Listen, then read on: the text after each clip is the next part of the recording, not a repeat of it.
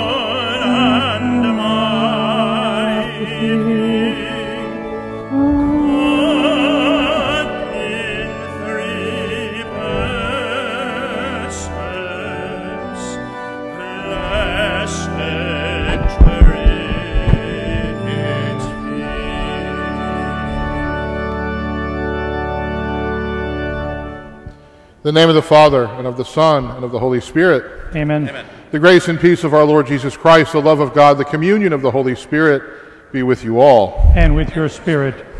We got a little reminder this morning that winter was coming, I guess, huh? After a few damp and warm days. This morning, as we come together to celebrate these sacred mysteries, we first call to mind our sins, and we ask the Lord for mercy and forgiveness. Lord Jesus, teacher of justice, Lord, have mercy. Lord, have mercy.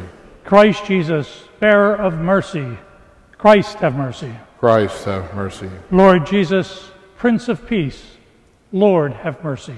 Lord, have mercy. May Almighty God have mercy on us, forgive us our sins, and bring us to everlasting life. Amen. Amen. Glory to God in the highest, and on earth peace to people of good will. We praise you, we bless you, we adore you, we glorify you. We give you thanks for your great glory. Lord God, heavenly King, O God, almighty Father, Lord Jesus Christ, only begotten Son, Lord God, Lamb of God, Son of the Father, you take away the sins of the world, have mercy on us. You take away the sins of the world, receive our prayer. You are seated at the right hand of the Father, have mercy on us. For you alone are the Holy One, you alone are the Lord, you alone are the Most High, Jesus Christ, with the Holy Spirit, in the glory of God the Father. Amen. And let us pray.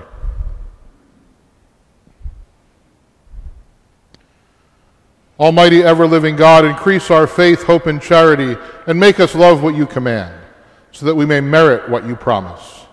Through our Lord Jesus Christ, your Son, who lives and reigns with you in the unity of the Holy Spirit, one God, forever and ever. Amen.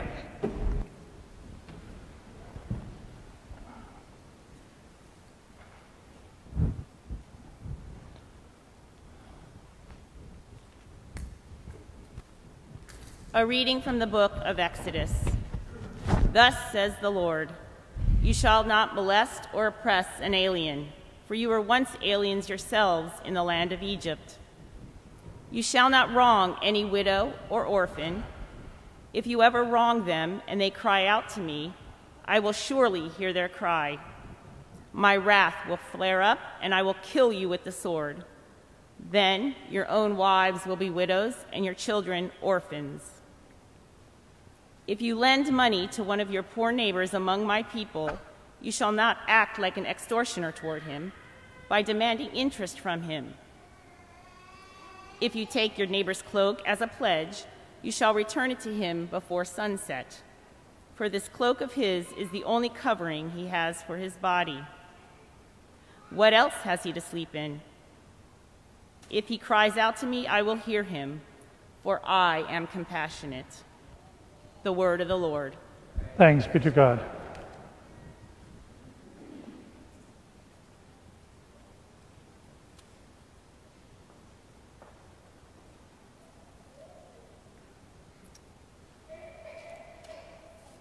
I love you, Lord, my strength. I love you, I Lord, love you, Lord, my strength. my strength. I love you, O Lord, my strength. O Lord, my rock, my fortress, my deliverer. I love you, Lord, my my strength. strength. My God, my rock of refuge, my shield, the horn of my salvation, my stronghold. Praised be the Lord, I exclaim, and I am safe from my enemies. I love you, I love Lord, you, my my strength. strength. The Lord lives, and blessed be my rock. Extolled be God, my Savior, you who gave great victories to your king and showed kindness to your anointed. I love I you, love Lord, you, Lord, my my strength. strength.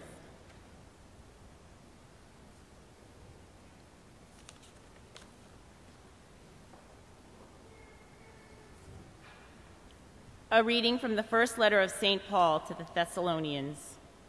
Brothers and sisters, you know what sort of people were among you for your sake, and you became imitators of us and of the Lord, receiving the word in great affliction with joy from the Holy Spirit, so that you became a model for all believers in Macedonia and in Achaia. For from you the word of the Lord has sounded forth, not only in Macedonia and in Achaia, but in every place your faith in God has gone forth, so that we have no need to say anything.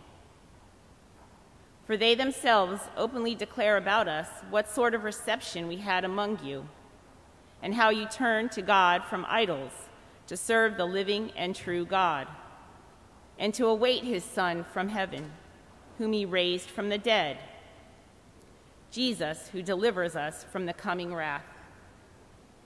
The word of the Lord. Thanks be to God.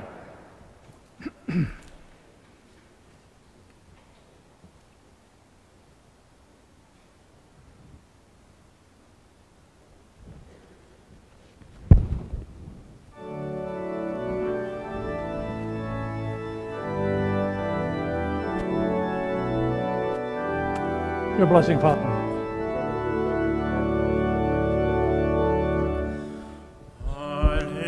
Amen.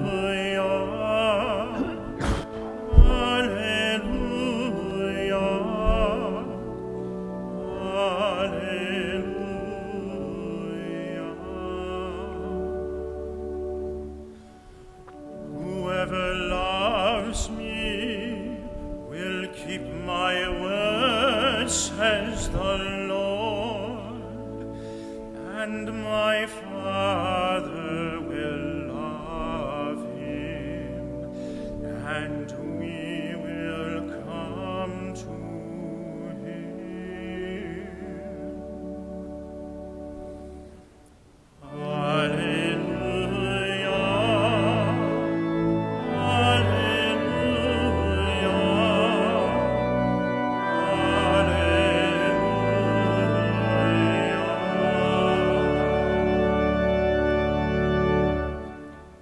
The Lord be with you. And with your spirit. A reading from the Holy Gospel according to Matthew. Glory to you, O Lord. When the Pharisees heard that Jesus had silenced the Sadducees, they gathered together, and one of them, a scholar of the law, tested him by asking, "Teacher, what commandment in the law is the greatest?" He said to them, "You shall love the Lord your God with all your heart, with all your soul, and with all your mind. This is the greatest and the first commandment. The second is like it. You shall love your neighbor as yourself. The whole law and the prophets depend on these two commandments." The Gospel of the Lord. Praise to you, Lord Jesus Christ.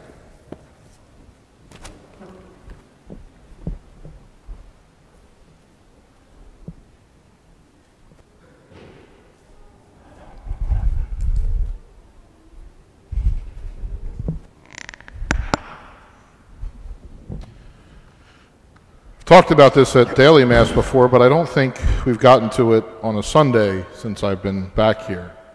And it's surprising because this gospel is one that is so well known and it's so often quoted. The greatest commandment, or in this case, the commandments.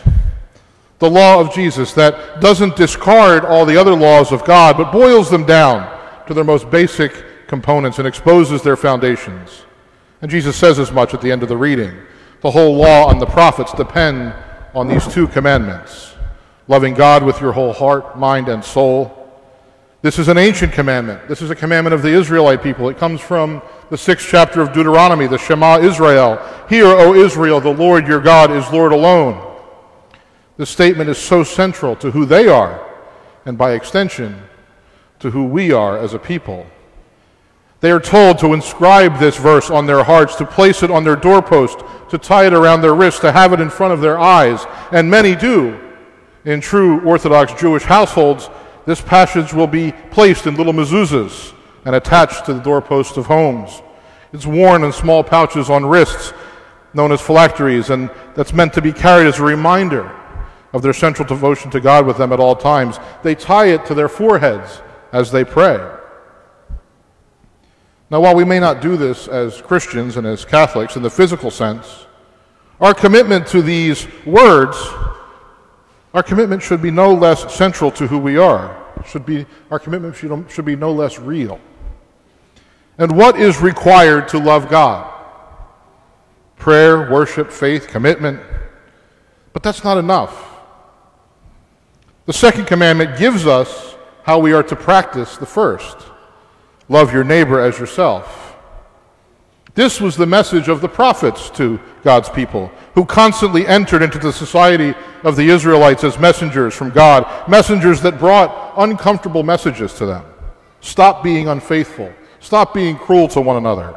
Stop taking advantage of those around you, your immorality, your greediness. And don't just stop. Convert. Convert your hearts to love.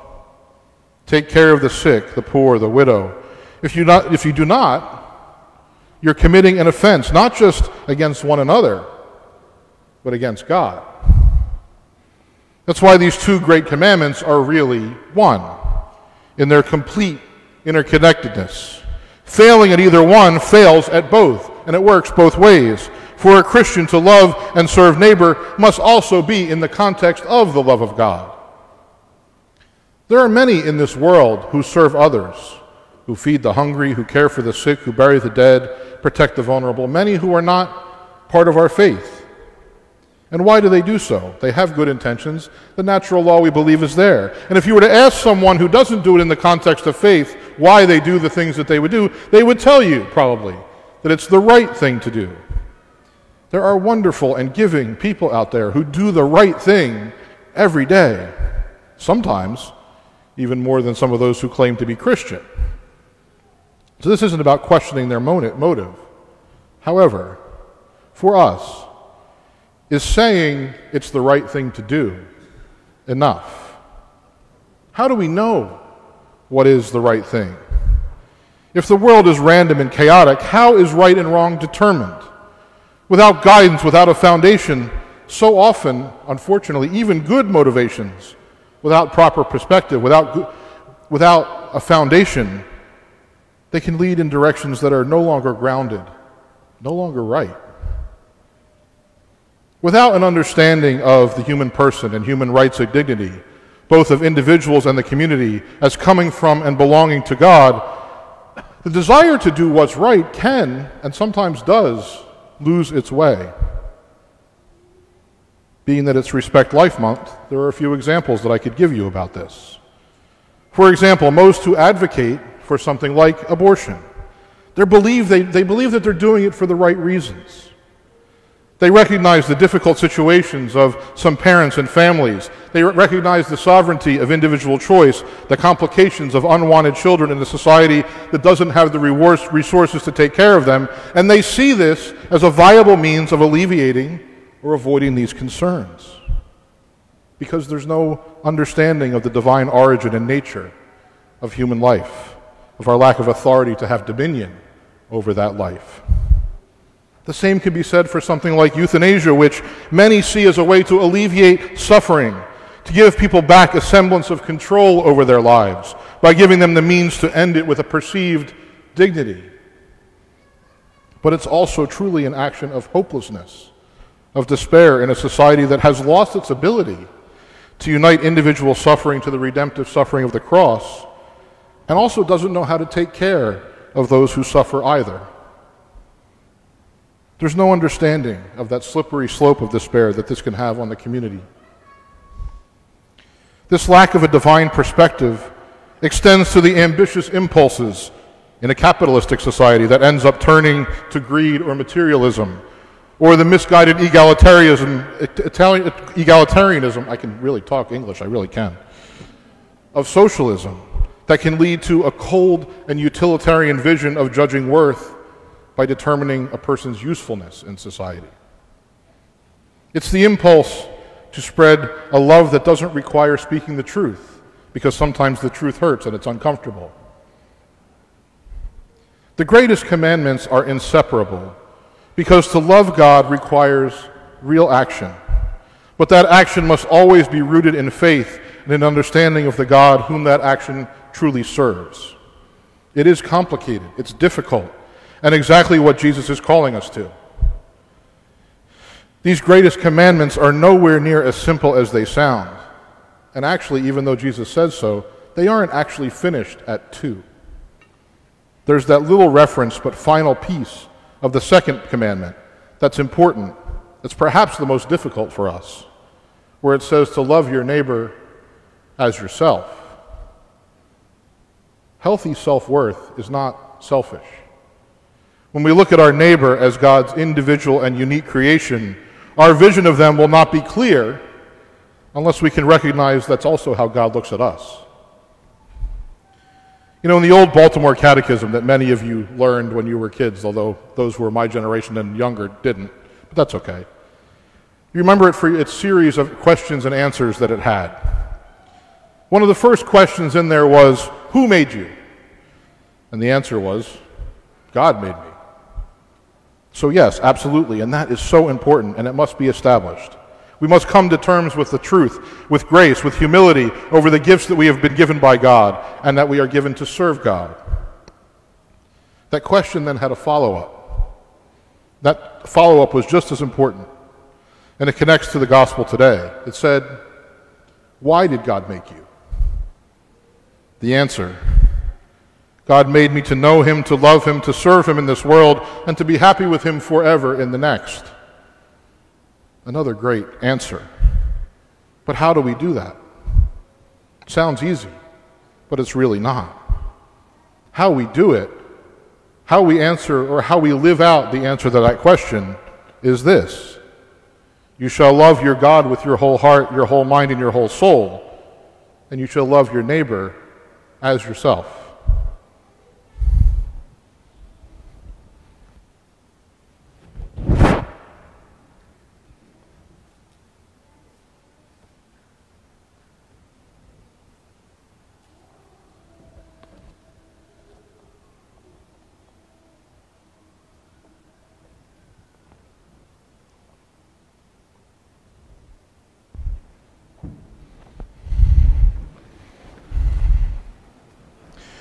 And together we pray and profess our faith as we pray the Apostles' Creed.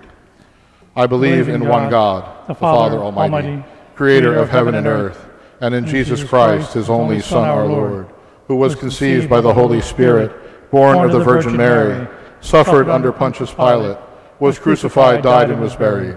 He descended into hell. On the third day he rose again from the dead. He ascended into heaven, and is seated at the right hand of God the Father Almighty.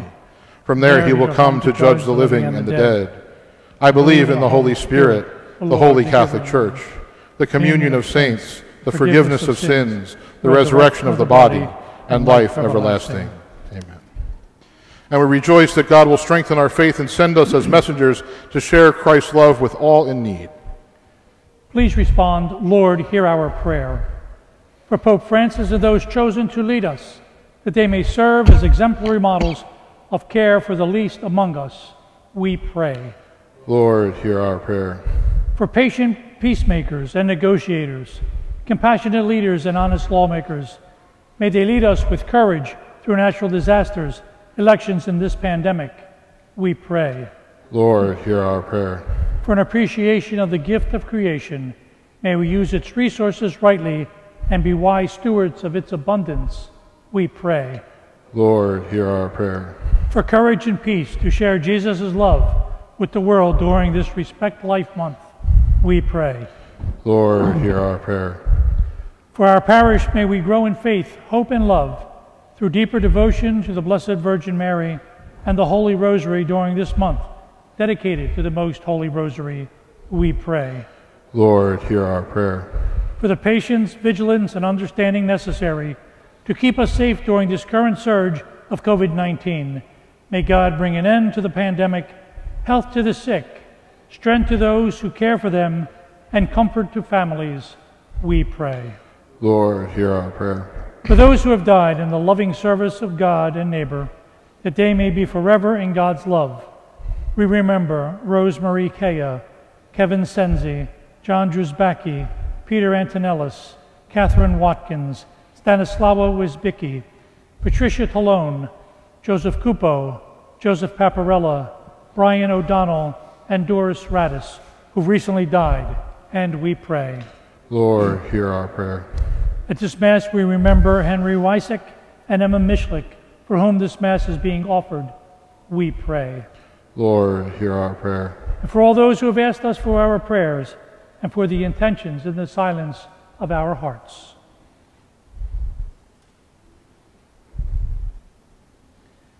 We pray. Lord, hear our prayer. Gracious and loving God, increase in us your gifts of love and charity.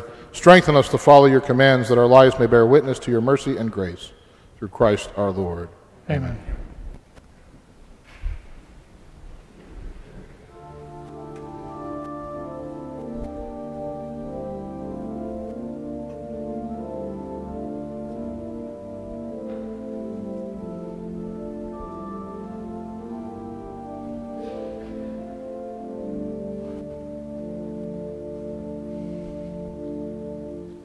Christians, let us love one another as we share the true living bread. Jesus is our God and our brother. With his flesh and blood we are fed. Everyone who loves is born of God. Jesus is our life. God is love. Our sharing of Christ will humble himself to share in our humanity. We who break this bread are one body. We who share this cup are all one. Children of our Father in heaven, we are heirs with God's only Son. Everyone who loves is born of God. Jesus is our life. God is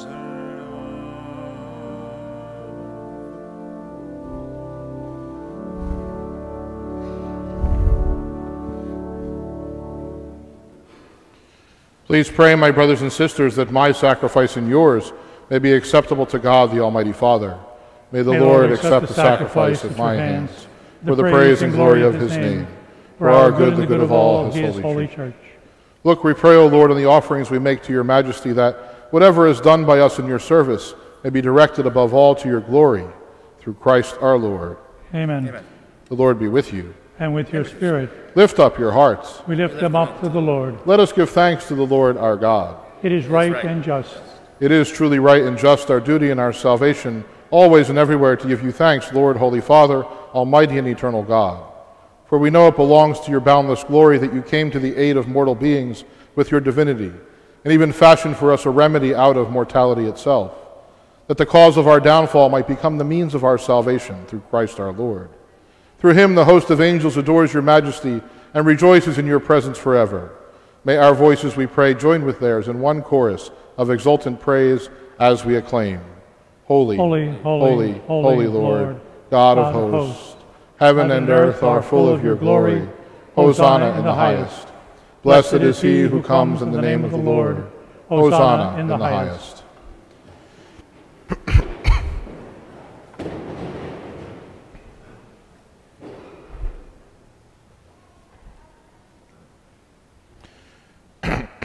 You are indeed holy, O Lord, and all you have created rightly gives you praise. For through your Son, our Lord Jesus Christ, by the power and working of the Holy Spirit, you give life to all things and make them holy. You never cease to gather a people to yourself, so that from the rising of the sun to its setting, a pure sacrifice may be offered to your name. Therefore, O Lord, we humbly implore you by the same Spirit, graciously make holy these gifts we have brought to you for consecration, that they may become the body and blood of your Son, our Lord Jesus Christ, at whose command we celebrate these mysteries. For on the night he was betrayed, he himself took bread, and giving you thanks, he said the blessing, broke the bread, and gave it to his disciples, saying, "Take this, all of you, and eat of it, for this is my body, which will be given up for you."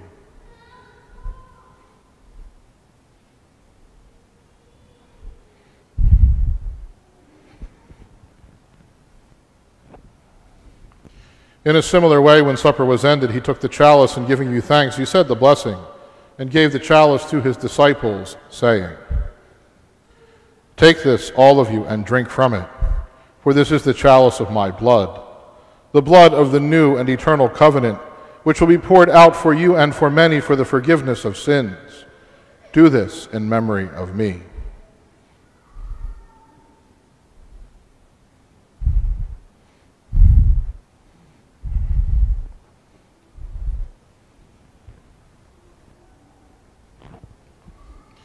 And the mystery of faith. Save us, Savior of the world. For by your cross and resurrection you have set us free. Therefore, O Lord, as we celebrate the memorial of the saving passion of your Son, his wondrous resurrection and ascension into heaven, and as we look forward to his second coming, we offer you in thanksgiving this holy and living sacrifice. Look, we pray, upon the oblation of your church, and recognize in the sacrificial victim, by whose death you will to reconcile us to yourself, grant that we who are nourished by the body and blood of your Son and filled with his Holy Spirit may become one body, one Spirit in Christ. May he make of us an eternal offering to you, so that we may obtain an inheritance with your elect, especially with the most blessed Virgin Mary, Mother of God, with blessed Joseph, her spouse, with your blessed apostles and glorious martyrs, with St. Gregory the Great, and with all the saints, on whose constant intercession in your presence we rely for unfailing help. May this sacrifice of our reconciliation, we pray, O Lord, advance the peace and salvation of all the world. Be pleased to confirm in faith and charity your pilgrim church on earth with your servant, Francis, our Pope, and David, our Bishop, the order of bishops, all the clergy, the entire people you have gained for your own. Listen graciously to the prayers of this family, whom you summon before you. In your compassion, O merciful Father, gather to yourself all your children scattered throughout the world. To our departed brothers and sisters, and to all who are pleasing to you at their passing from this life, give kind admittance to your kingdom. There we hope to enjoy forever the fullness of your glory, through Christ our Lord, through whom you bestow on the world all that is good.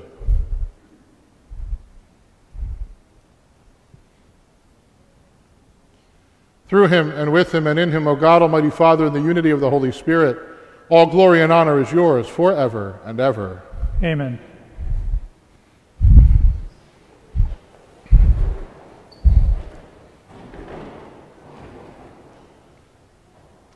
And at the Savior's command, informed by divine teaching, we dare to say, Our Father, who art in heaven, hallowed be thy name. Thy kingdom come, thy will be done, on earth as it is in heaven. Give us this day our daily bread, and forgive us our trespasses, as we forgive those who trespass against us.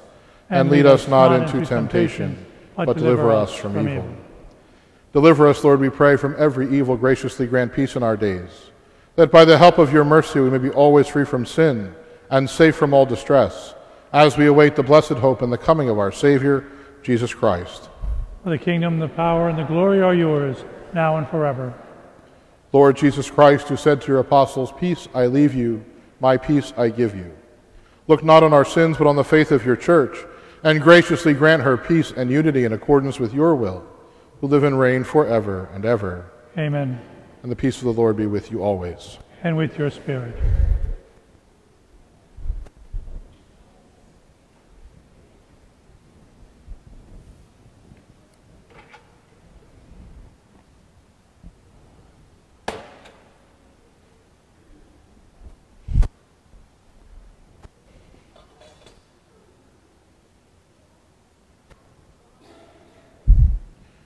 Lamb of God, take away the sins of the world, have mercy on us.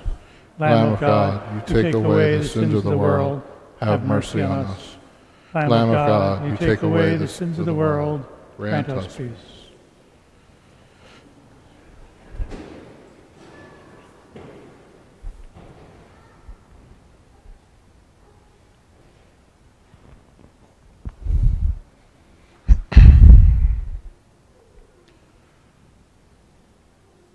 Behold the Lamb of God. Behold him who takes away the sins of the world. Blessed are those who are called to the supper of the Lamb. Lord, I am not worthy that you should enter under my roof, but only say the word, and my soul shall be healed.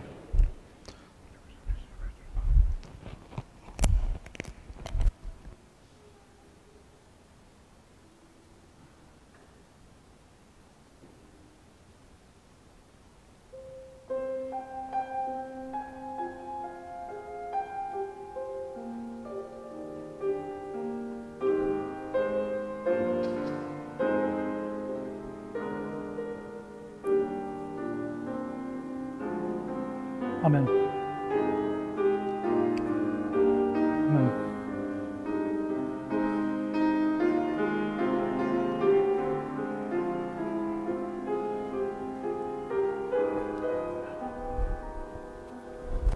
O holy dwelling place of God, holy temple of the Word, holy Mary, Holy Mother of God,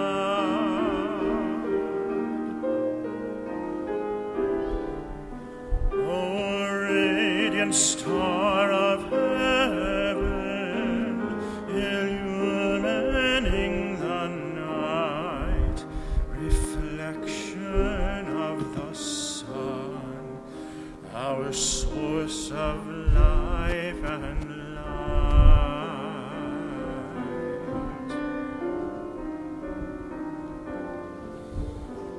O holy dwelling place of God, holy temple of the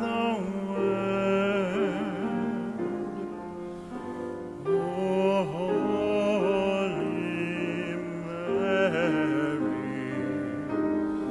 Holy Mother of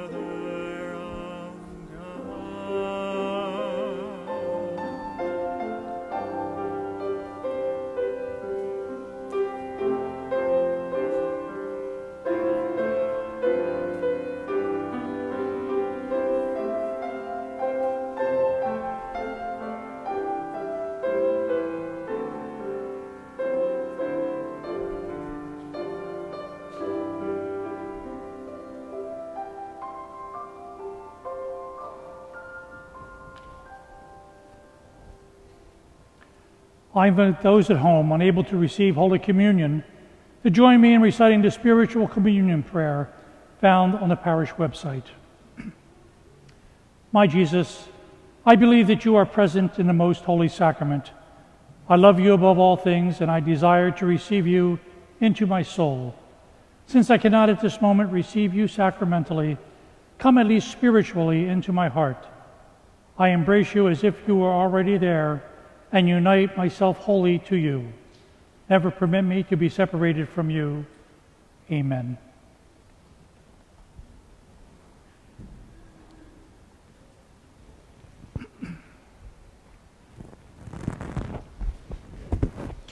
Let us pray.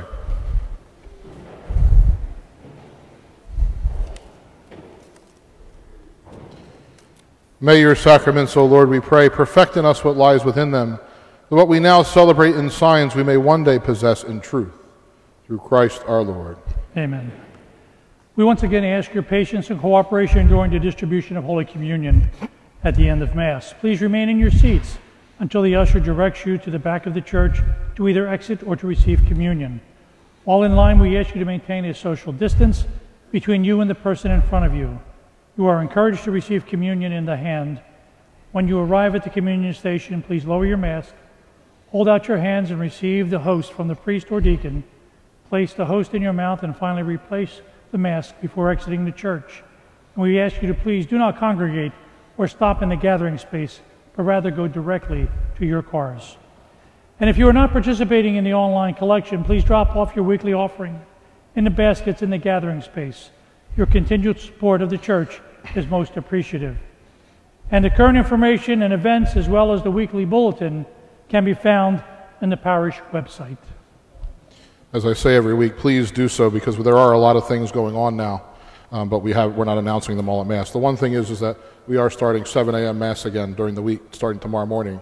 I said it's because the priests are sleeping in too much in the rectory, so I needed to get them up earlier, but other than that. The Lord be with you. And with your spirit. May Almighty God bless you, the Father, and the Son, and the Holy Spirit. Go in peace, glorifying the Lord by your life. Thanks be to God.